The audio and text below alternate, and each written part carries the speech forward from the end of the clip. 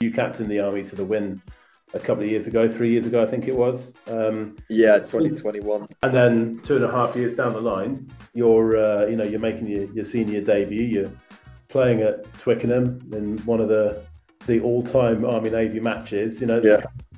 what almost you could say what goes around comes around. You put that time and dedication, and then you get rewarded with your senior cap. I mean, what was that? What was that like running out at Twickenham for the first time?